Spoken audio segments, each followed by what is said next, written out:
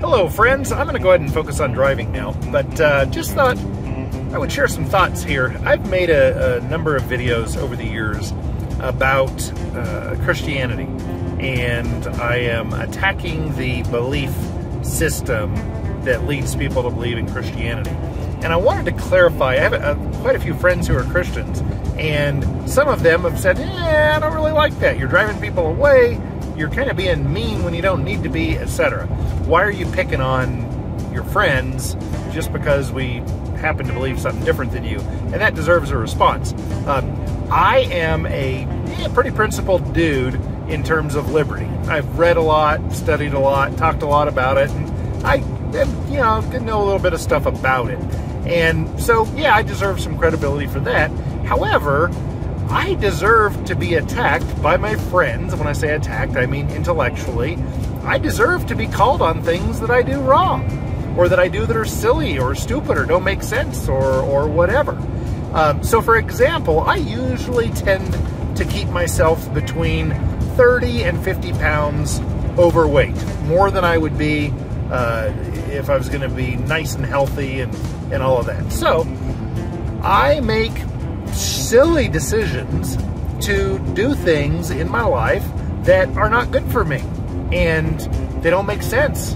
And people absolutely have a right to make a video saying, hey, y'all need to be logical, you need to think with reason, logic, scientific method, recognize stuff, and yeah, don't overeat, get exercise, don't eat processed foods, drink lots of water.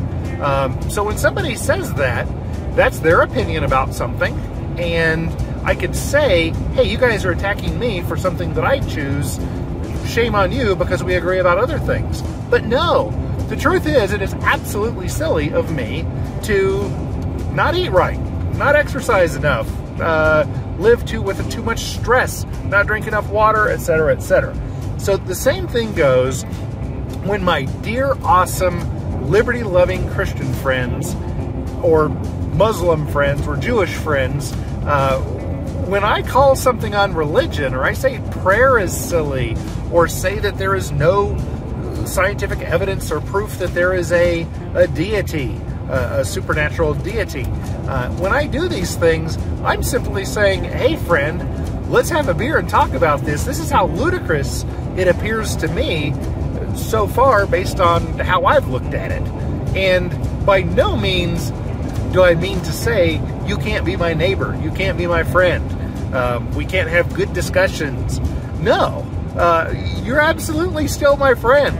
As long as you don't initiate violence against me, as long as you are honest, as long as you work hard, as long as you mean well and generally do good stuff, as long as you generally think well in other areas, hey, we'll still be friends, we'll still hang out. It's still worth my time investment, and I hope it's worth your time investment to hang out with me.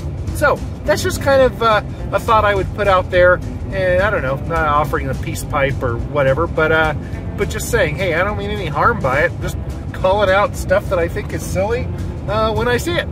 Love y'all.